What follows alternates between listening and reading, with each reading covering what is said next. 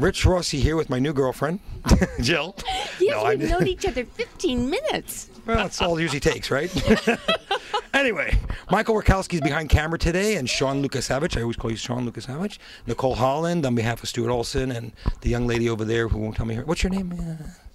Shayna. We have the whole group here once again at the Raleigh Studios here in Hollywood, California. I'm Rich Rossi on behalf of the Festival Week, and we're with this beautiful young lady, Jill. I don't want to get in your line. Jill, you did a great job on the makeup here.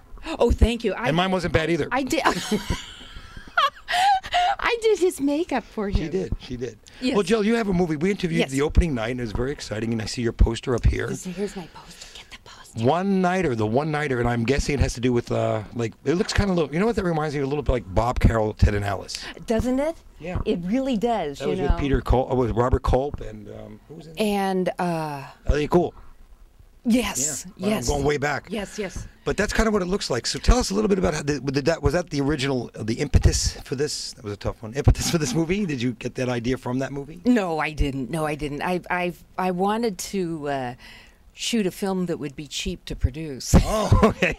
So you figured throwing 4 naked people in a bed would be four naked people in a bed. No wardrobe, one set, you know. I mean, what could be cheaper? I'd like to be in your next movie. Hey, that one's called Someone to Love. Oh, and we have that artist who's singing that song. So, Jill, now, how long ago did you conceive the idea to do this movie? Actually, I started writing it about 4.5 years ago. Wow. So I wrote it, I produced it, and I directed it. And you're in it. And that's me. That's me. Right there. That's c'est moi. Wow, that's fantastic. And of course, it's playing tonight here at the Raleigh Studio starting at 8 o'clock, right? Yep. So we're excited about having that here. So now who else are the other actors? Anybody else you want to? This is Timothy Bottoms. He's a Golden Globe nominee, and he's fabulous. Wow. He plays my boyfriend. I play the oldest living hooker in Newark. I like it. He's my trick of 32 years. Wow. Yeah, okay. And I talk like this, you know. Okay. Sort of Newark. Okay.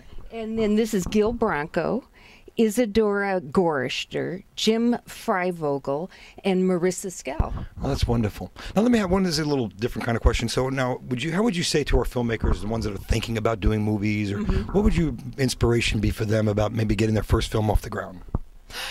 Oh, I would say do a character-driven piece so that you don't have to pay for a lot of car chases.